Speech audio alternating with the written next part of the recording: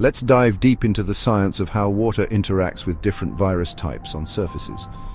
Viruses are made of genetic material inside a protective protein shell called a capsid.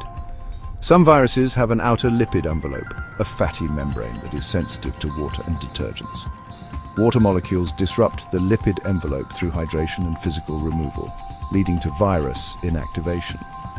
Enveloped viruses like influenza, SARS-CoV-2, COVID-19, and RSV are vulnerable to water-based cleaning.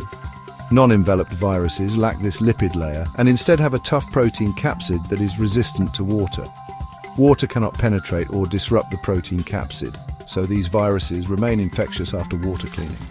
Viruses like norovirus, adenovirus, rotavirus, and poliovirus survive water cleaning and require chemical disinfectants.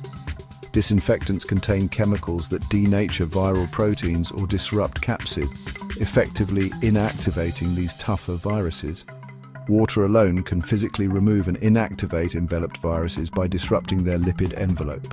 Non-enveloped viruses require disinfectants to break down their protective capsid.